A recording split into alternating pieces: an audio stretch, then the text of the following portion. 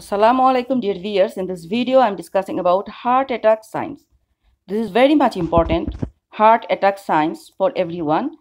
First, the symptoms is chest pain. Remember, if a patient is complaining chest pain, that is an alarming sign. It can be heart attack sign. So what are the other features is associated with heart attack sign? That is first chest pain, then there will be headache, difficulty breathing, nausea, indigestion, upper back pain, sweating, vomiting and stomach pain.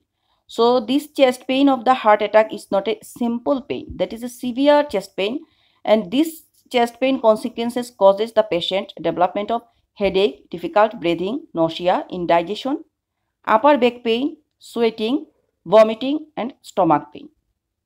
So this is the sign of the heart attack signs. Please do subscribe and share my channel. Thank you.